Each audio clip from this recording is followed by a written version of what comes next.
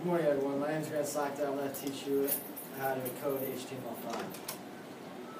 HTML stands for Hypertext Markup Language, and it's what you use every day on websites all around the world.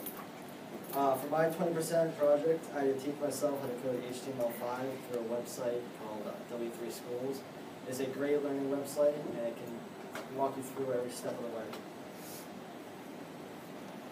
What I will show you today is what HTML5 looks like and what it can actually create. I'm also going to teach you how it impacts our lives every single day, where you can find the website to start learning how to create your own website, and how you can learn to do it. The website you can use, as I say, w3schools.com, and it teaches you HTML, CSS, JavaScript, and so much more.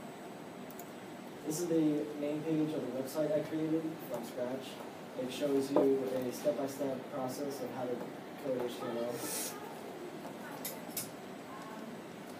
Through a set of files and variables and elements, you can create complex systems and actually make a website yourself. This code right here is from my homepage. It links all of the files together and then prints them out on the screen. Right here is my JavaScript, and then right here is my CSS, which is what your animation and all that other stuff.